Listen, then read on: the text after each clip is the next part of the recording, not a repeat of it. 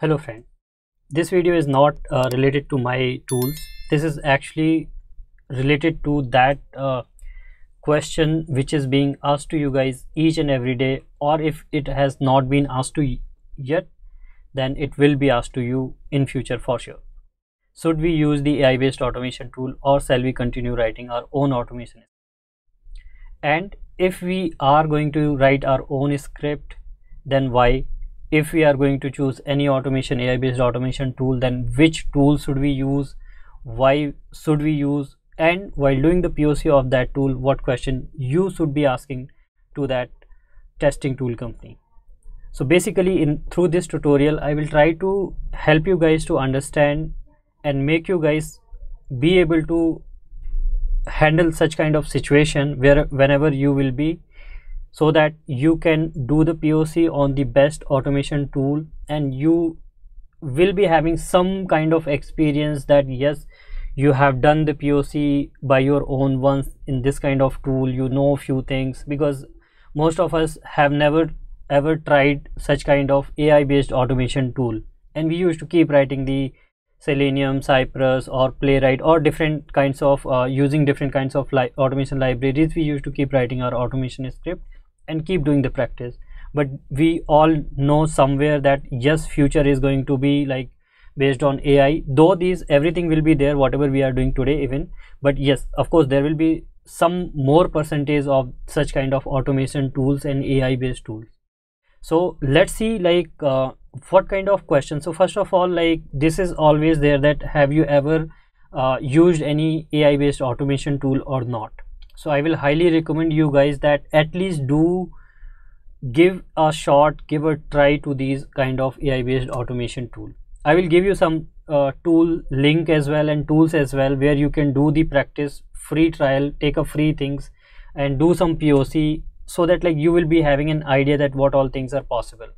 And then when you will be like, let's say you are going to take a free trial of them and you are having a POC demo with their team, then what sorts of question you should be asking, so that like if your management comes to you and asks to you that which automation tool should we prefer, or what kind of POC you have done on those, and then they will be, for sure your management will be asking those questions to you, and then you will be asking those questions to that testing tool company. So here are some of the questions. Like let's say you are having a demo of a testing AI based automation tool.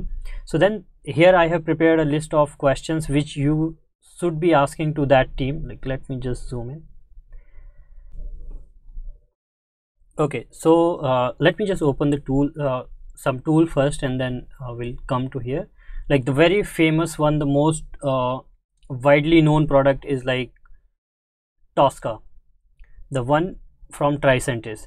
So if you see that like let's say you want to take a demo of this tool, so you can, I will highly recommend you guys to take the demo of this one, take a free trial of this, give it a try, see how things work, how these automation tool try to automate your script, and then everything in and out, so that you will be having a wider picture of an automation tool.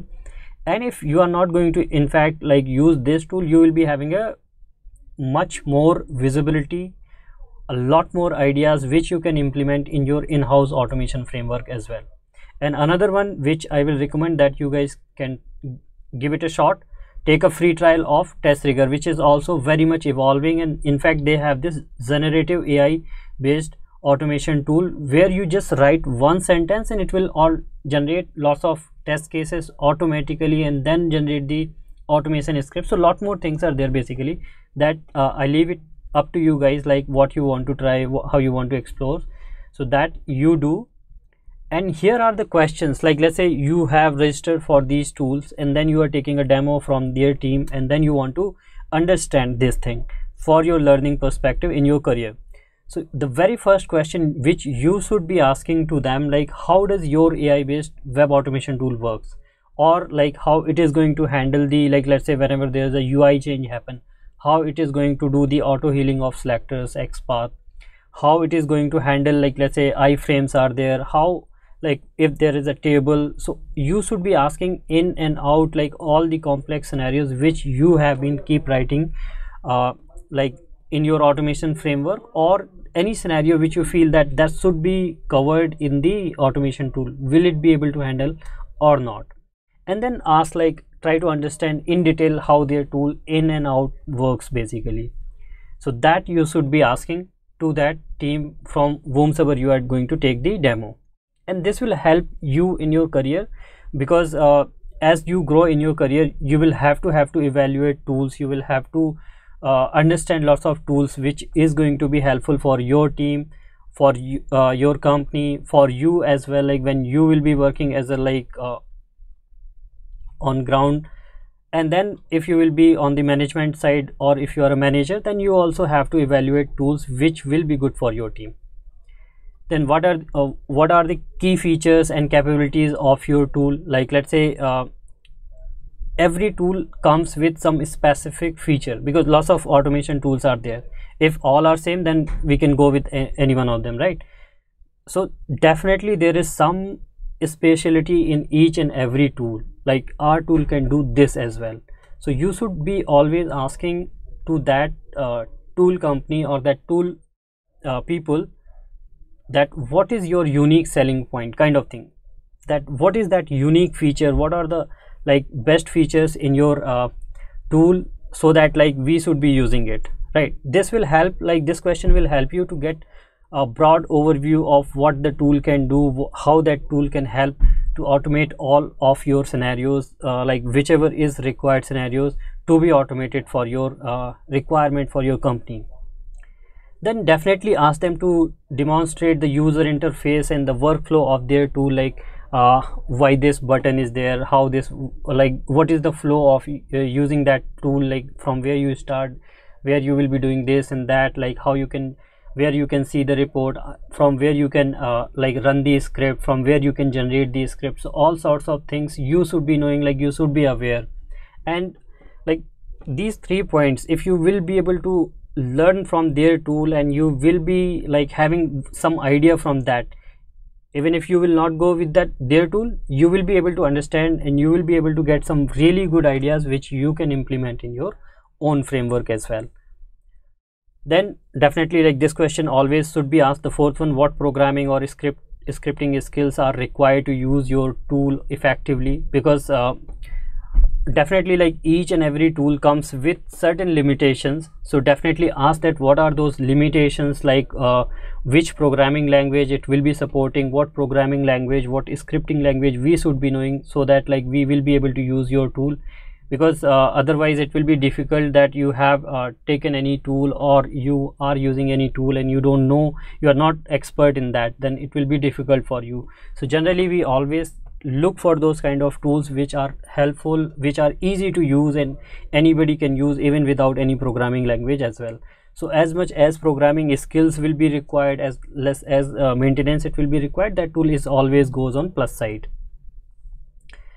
Because there might be a chance that some tools might require some kind of coding knowledge as well, and like other stuff like XPath writing, selectors writing, so it becomes an if and end condition you have to add. So make sure that it requires minimal expertise to use that tool, like it shouldn't be like one more programming language you will have to learn for that particular tool or something like that, or depends on your requirement, that if you can accommodate that, if you can afford that, then it's fine, up to your requirement. How does your tool handle the dynamic and interactive web application? Because nowadays, like lots of e-commerce website, lots of different kinds of websites are there which used to be like very dynamic, because in this era you see that how fast we are moving. Every day our UI used to keep changing. So will that tool be able to handle such kind of dynamic web application where UI used to change very frequently? So you should be definitely asking such question, because web elements, selectors, XPath change very fast, very dynamic for such kind of application. So definitely keep that question in your mind. What level of customization and extensibility does your tools provide? So definitely you should be knowing, and you should be having this question in your mind while doing the POC of such tool, that what kind of customizations are possible with your tool. so that like you will be knowing that, oh, this all possibilities are there. And again, like in each and every question there is something like that. Suppose you got to know from their tool, you learn from their tool, then definitely you can also implement on your own tool or own framework as well. Can your tool interact with different types of web elements? Definitely, like initially we discussed that it should be able to interact with the iframe, shadow DOM, dynamic web element, and different kinds of forms, button, tables, etc. And it should be able to handle like drop down, bubble loader, dynamic spin loaders. Lots of things are there, so it should be basically able to handle all such complex scenarios. It shouldn't be like in any situation that, oh, this cannot be handled. Then it will be pain, like you will not be able to automate those kind of scenarios through the tool. Then point 8 is like question number 8: how does your tool handle authentication and security feature on website? So generally, like most of the when you will be working real-time enterprise applications testing, then definitely you will see that they always required some kind of authentication or login functionality will be there. So you should be asking them, like there could be a chance that CAPTCHA is there or OTP thing is there. So that should be, that questions also be ready with such kind of questions for that team to answer. What kind of AI and machine learning technology are integrated into their tool? Like let's say you have because that is definitely like AI based automation tool, so you should be asking this question, that what sorts of things are already implemented, how AI is implemented in their tool, and how in like with the help of AI what all things it is going to handle while doing the automation for your tool. Does your tool provide error handling and debugging capabilities? Definitely, always, like this is the question which we always should ask, irrespective of this like AI based automation tool or any tool. We should be asking this, that whether it will be able to handle the error handling and debugging capabilities it has or not. Can your tool integrate with other software or APIs? This question we should 100% you should ask this, like because you must be using lots of for CI/CD pipeline like Jenkins and etc. Like will it be integrated to Jira, Jenkins, or any sorts of things like it? I'm just saying, but yes, definitely it should be like you should be asking, and you should be knowing that with which all tools it can be integrated, because whenever there will be a script executing, you should you will definitely want the notification, you will definitely want some kinds of report over email, you will definitely need the sometimes lots of people used to do the Slack integration where notification automatically comes whenever there's a fail or report, etc. So that should be there. What support and training resources are available for users? So any tool becomes like a lot more easier to use when there are lots of video tutorial training and support, live support is there, because if at any point of time you got stuck, then how you will be able to get the support? So definitely ask for this as well. And then of course, like you should be having an idea about their pricing model, so you should definitely ask this question like once you are satisfied with the features and everything. And then you ask like, can you provide case studies or success stories of organizations that have benefited from their tool? So like some kind of scenarios they will definitely, they must be having that where their tool got success, and because of that particular scenarios their tool is so famous in the market that most like so many people are using. So you should be asking those kind of things as well, because that will give you a confidence, oh, these people are using such scenarios, has been helping them. So then in that case you will be able to judge their tool as well. And what kind of ongoing maintenance and updates can user expect? So this you should always ask, because it is not like you are taking a software today or any tool and then like in the future you don't know like whether maintenance will be there, whether they will be providing the support, what new features are going to come, whether there will be regular updates, and what if like if any feature is breaking, and if you required any new feature, will they implement or not? So that question also, make sure that you ask this kind of question.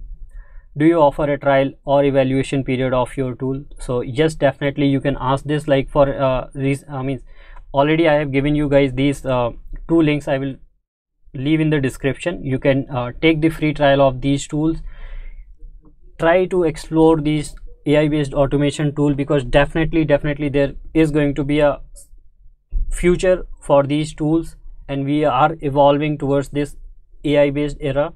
So we all should be, I mean, irrespective of whether we will be using them or not, we should be having the idea that how these tools are going to be implemented, how they have implemented all these automation features, why so many people are using in industry, why they are so famous, and why people are paying so much for them. Definitely people will be getting people are getting the ROI from them, and then 100% sure that they are helping people in many cases, saving some time. That's where people are investing huge amount of money on these tools.